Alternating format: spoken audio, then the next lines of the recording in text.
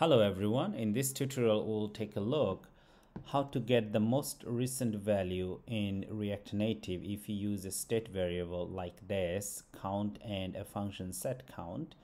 Right now I have created two more new functions, one which is increment, the other one is handle press2.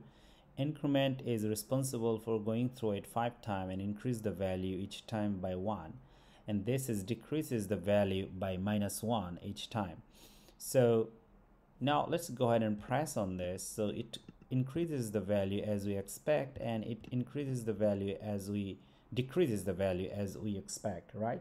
But now what will happen if we press on this? You may think if we press on this the value would be 11 immediately. No, it won't be.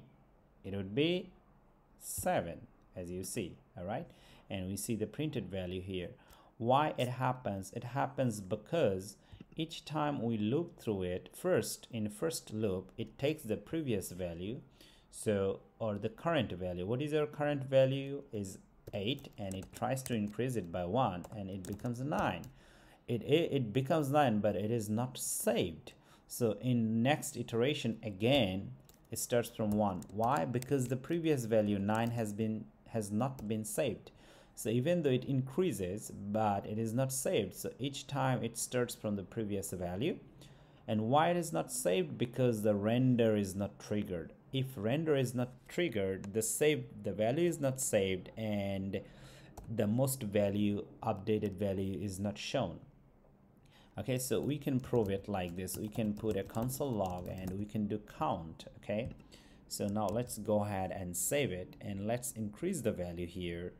So as you see, it rendered previous value 8 5 times.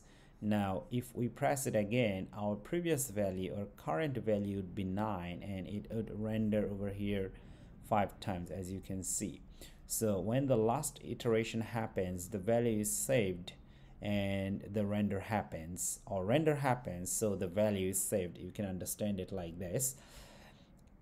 But how do we overcome this problem? If you really want to save it and show the recent value during rendering, so it's easily overcomable, or we can overcome it easily. How do you do that? So just return a function. We can return a function here.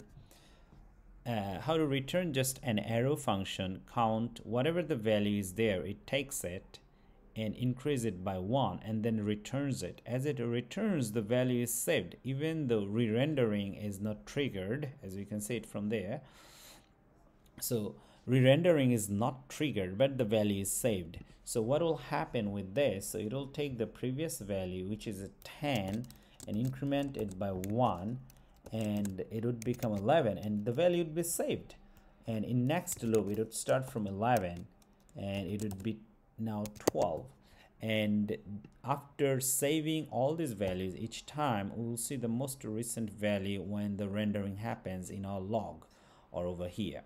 Okay, so now we'll save it and we'll see now it's 15, now it's 20.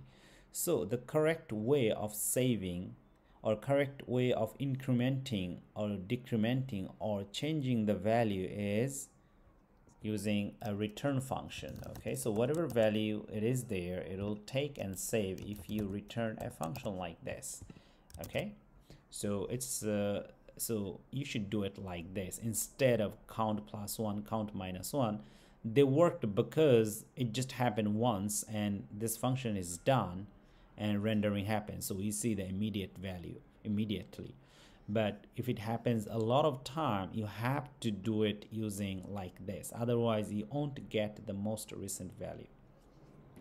Okay, so hopefully this makes more sense, and if you like the video, don't forget to subscribe and give me a like. Thank you.